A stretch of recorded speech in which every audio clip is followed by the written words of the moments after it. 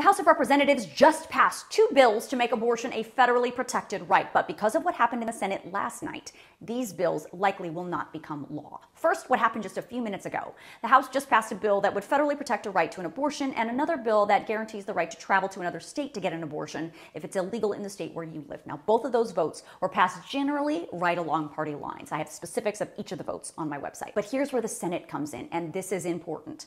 Late last night, the Senate took up a bill that would federally protect the right to travel between states to access abortion services. Of course, the Constitution allows for the freedom to travel between states. However, several states right now are working to pass laws that would punish a woman for traveling to another state to get an abortion.